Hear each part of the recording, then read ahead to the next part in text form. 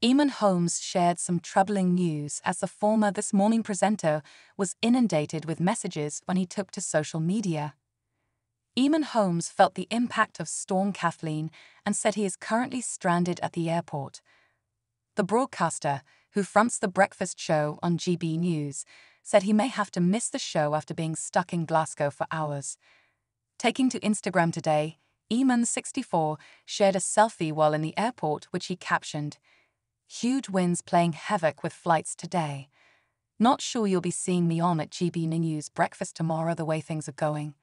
Been in Glasgow airport since 11 a.m.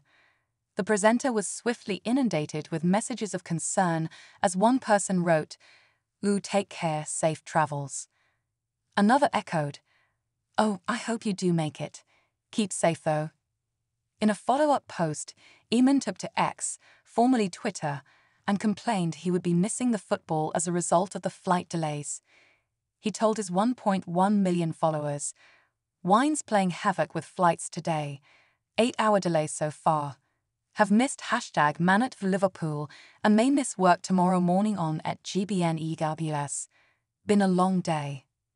Social media users flocked to comment on the tweet, as one said, "Yeah, the wind is nuts here," sending good vibes and blessings that he get to relax this evening with a lot of victory and a safe flight back. Another added, "Stay safe, Eamonn." A third commented, "Hope you get back safely," while another shared, "Oh, sorry to hear that. Fingers crossed it will subside and enable you to travel soon." Dozens of flights have been cancelled as Storm Kathleen brings strong winds on one of the warmest days of the year so far to the UK. About 140 flights departing and arriving at UK airports were cancelled after the Met Office issued a yellow weather warning for wind. Rail and ferry services have also been affected in Scotland.